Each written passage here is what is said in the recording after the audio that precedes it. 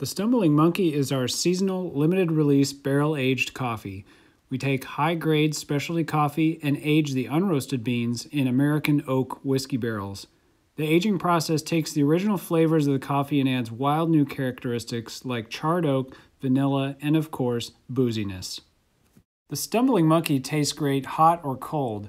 As drip coffee, using either a standard coffee maker or pour over, Stumbling Monkey will jump out of your cup and slap you in the face with flavor. As cold brew, some of the softer, sweeter notes are allowed to shine.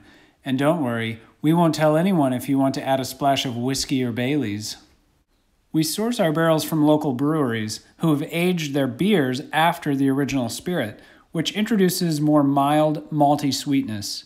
Once the barrels are loaded with coffee, the beans are aged for 4 to 6 weeks. From there, it's into the roaster for our final step before the Stumbling Monkey saunters into your life.